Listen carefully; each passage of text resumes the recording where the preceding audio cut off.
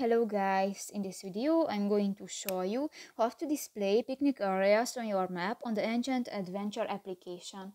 But first of all, I just want to mention, please don't forget to subscribe to our channel, because at 100,000 subscribers we are going to show you our YouTube revenue statistics and growth strategy how to make money online. So let's jump into it. First of all, open the application on your device.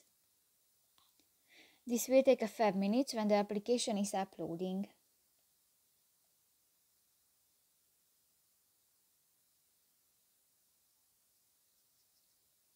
Click to the menu icon at the lower left corner of the screen and go to the second option, the map. Tap to the information button at the upper left corner of the screen, and in the file or map section you can find the picnic areas option. And if the circle icon is green, is displayed, or if this white is disabled. So that's pretty much it for this video, guys. See you in the next one. Bye bye.